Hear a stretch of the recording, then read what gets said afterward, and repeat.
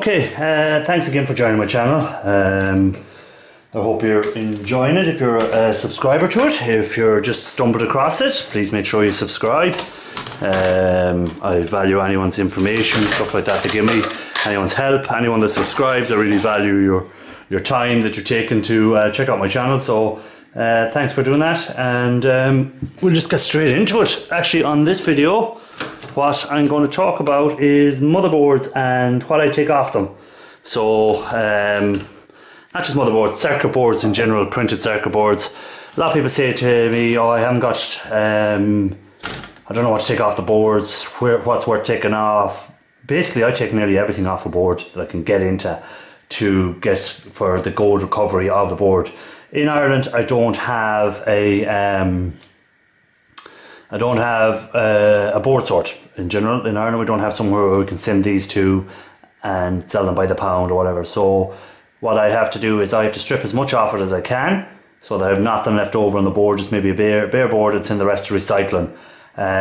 So that's why I do a lot of videos on showing people what I take off boards, how I process them down to get to the gold material, stuff like that, rather than just, what am I going to do with that? No one's going to buy that board off me in Ireland. It's going to be too costly to send abroad. I could sell it as scrap, and all I'm going to get is steel prices or something like that off my scrapyard, because he's not into the circuit boards or into any of that stuff. So he's only buying steel, so he's not going to give me anything really for it. So that's where my problem lies in. So that's why I strip it out as best I can and collect everything up and process them. That's why I'm running these little series. If you look back, I'll have a few little links put up through the video of different series where I'm doing different stuff. So maybe when I start talking about certain items on the board, I'll have a look there, and there might be a little video link to where I've processed them further on. So in general, this is just talking about the motherboards, printed circuit boards in general, what I take off them. So we'll start off with a few little motherboards here. I'm just going to run through some of the stuff that I will take off the motherboard. So again, IC chips. I will remove all the IC chips that I see on the motherboard. And again, if you look above there now, it's probably linked to where I've removed these IC chips, and I'm doing a series on them. So it'll be later on where I process them and so on and so on. So if you want to keep up to date on it, make sure you subscribe to the channel so that you're getting the latest videos on them. So IC chips all over there, I can see on that board. Again, on this side, a few IC chips here. So we're just talking about the IC chips at the moment while I remove the IC chips. So again, IC chips, different types of IC chips, but I kind of process them all together on this thing. So there's not much more on that board. Even on this board, it's pretty slim. I've already started removing stuff off this board, but again, a few IC chips here on the back. IC chips, IC chips, IC chips, IC chips, IC chips. So many there. So people go maybe as well say, oh, like, I don't have access to many computer boards. I don't get much computers, as in laptops or PCs. But you'll also find boards in most electronic devices. So we say, for instance, this was a little switch, an Ethernet switch. So I've just taken the cover off that there, and straight away I can see an IC chip there on it. Now the other side of it will probably be more IC chips. So I'll just get a screwdriver and we'll remove these little screws from it, and we'll just have a look at the far side.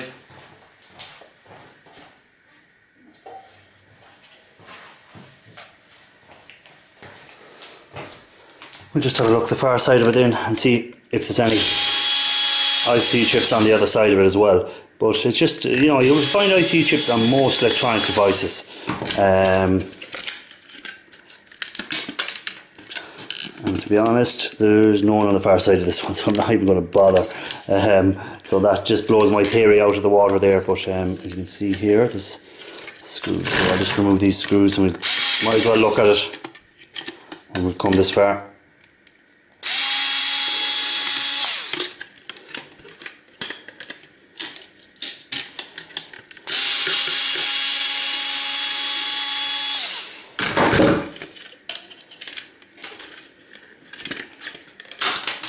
So, nothing on the actual other side of that board.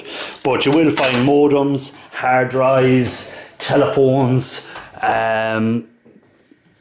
what else will you find? Where you find the IC chips? Find them in your mobile phones, You'll find them in control boards, even on washing machines. I've come across IC chips just like that on boards. So anything really that has electronic board will a lot of the time will have an IC chip. So that's the first thing I look to take off, is IC chips on them. So we'll remove that. Now while we're looking at this one, which is a fairly basic one, what else I will take off there, I will take off the crystal oscillator. So I'll take him off, because again he has contained silver, he'd contain possibly gold sometimes, so stuff like that I'll remove him. Also I will remove these little MLCCs. So again, they're little small MLCCs, a quick flick of the chisel will remove them, and you have them there. So that's one thing. If I've already removed MLCCs from if I've done a video on the MLCCs, I'll put a link to it there somewhere inside of there. So again, on this board, again we have a lot of MLCCs, larger MLCCs. So we can see them here. Again, they're going to contain precious metals. So again, I remove all them, collect them up. I haven't really got a way of processing them too handy yet, but I will be doing it hopefully in the future. So we have your MLCCs. This one has a lot of them on the board. There's some nice chunky ones.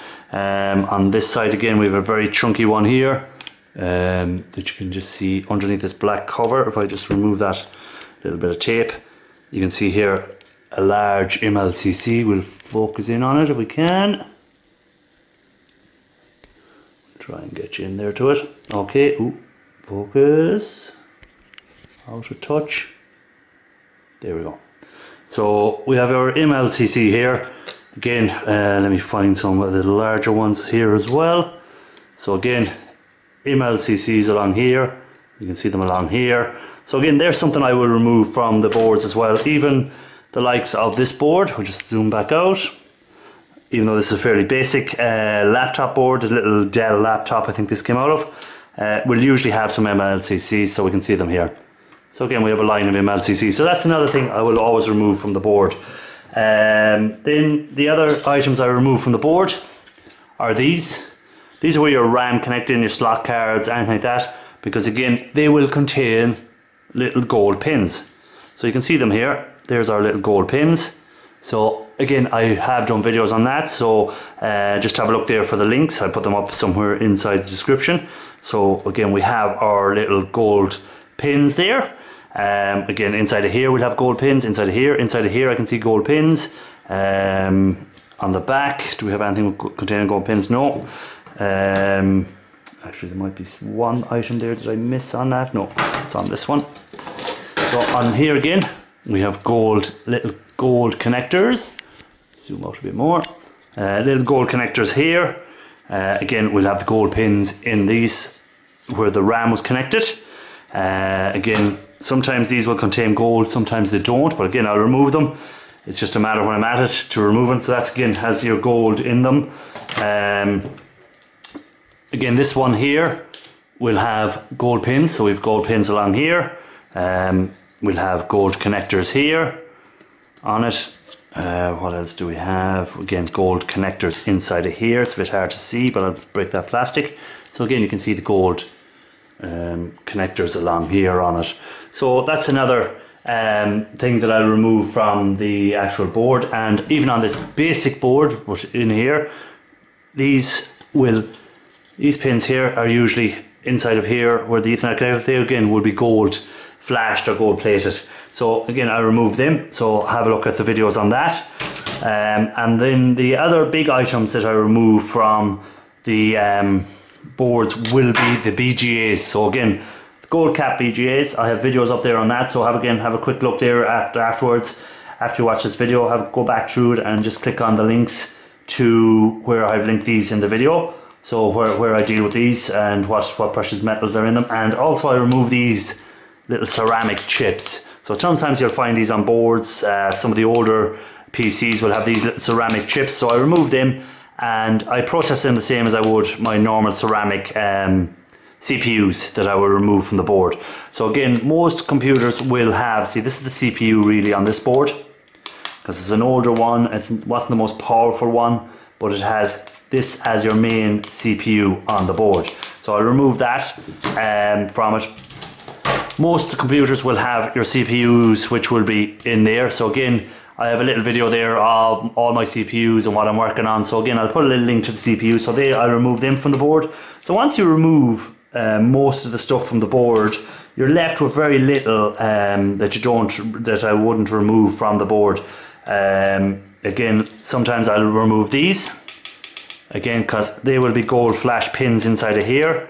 And these, but they're very hard to get to. So a lot of the time now I'm not bothering with this. I will remove these, but I don't bother with these because for the amount of gold that's in them, they're not worth it. And again, if you look at some of the boards here, we'll have a little spring-like connectors, which will be gold flashed or gold plated. Well, not really plated. They're very, what they call engineered plated on them, which is essentially a very, very, very, very, very thin layer of gold.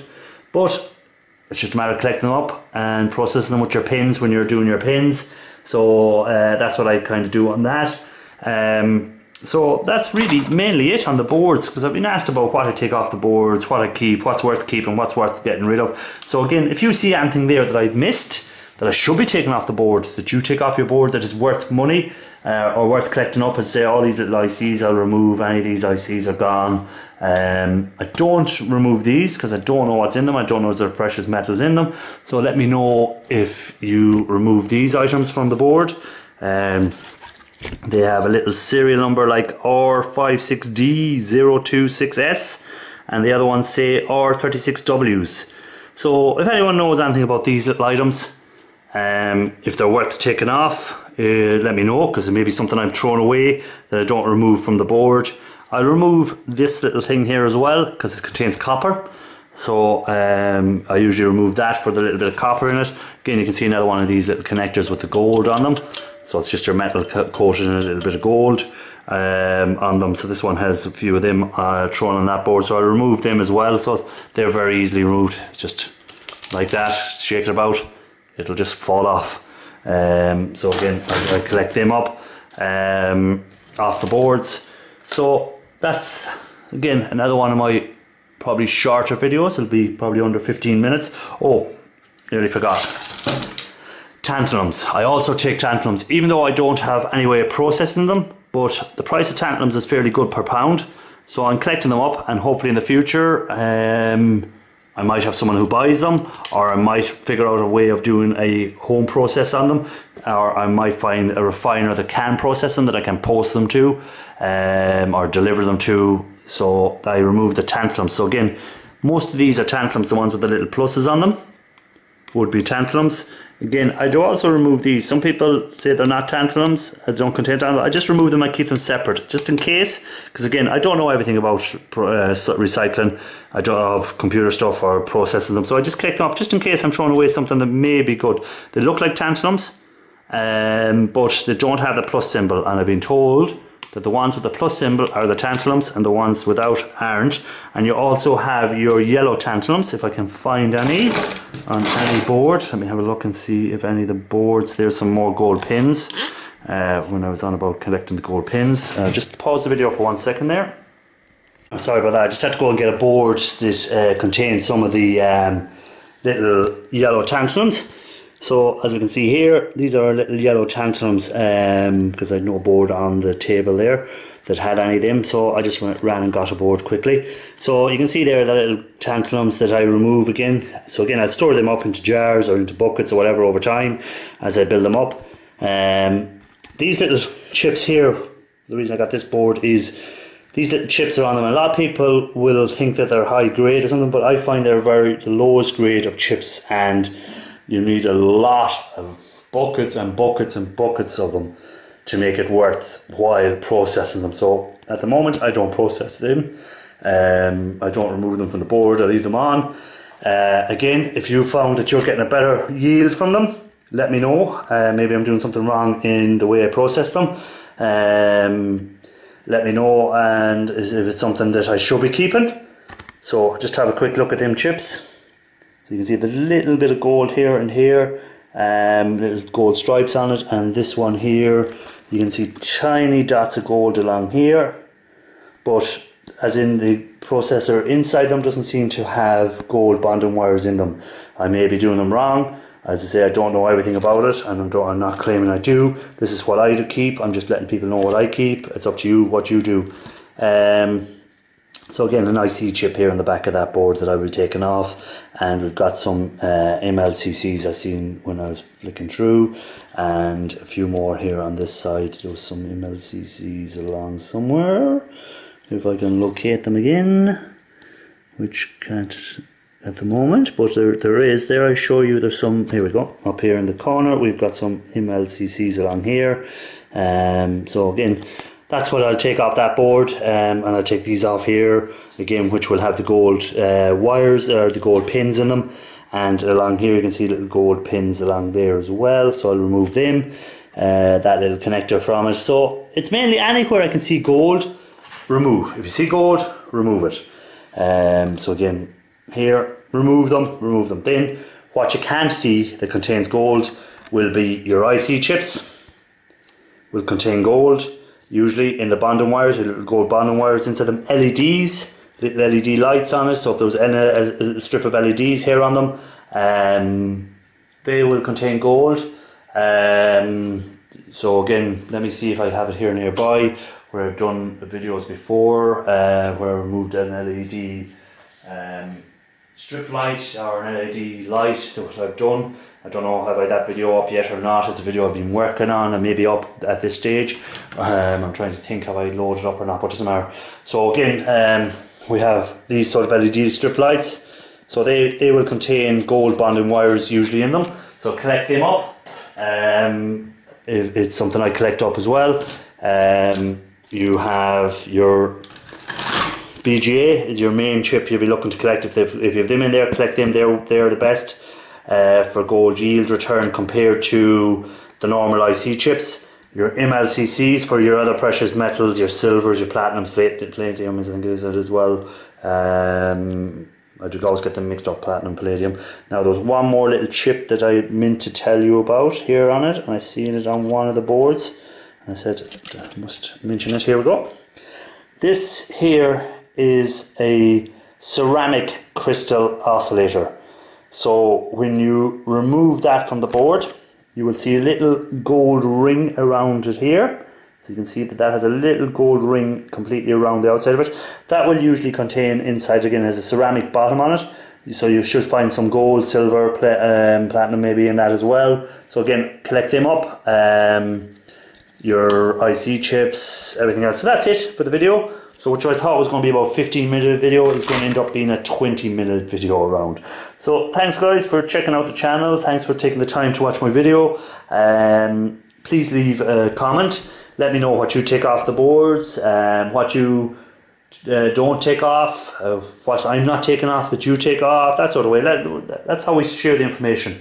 Hopefully soon enough, I hope to do maybe a live where we can get a panel going maybe and talk a bit about scrap prices, what we take off boards. Might have a few boards there at the time. We run through it, talk to a few other scrappers. So hopefully if you're subscribing to me, I have a community tab there, and I put information up on that when I'm getting closer to doing that live video, so that we can do a little chat. We're talking in general about not just electronic boards, stuff like that, not just that. We're talking in general about scrap values, what that you may have found that may have been really worth taking off, that people are throwing away a lot of, because cycles of throwing stuff away. For a while, a lot of people were getting rid of the big back tube tellies, which had a lot of copper in them.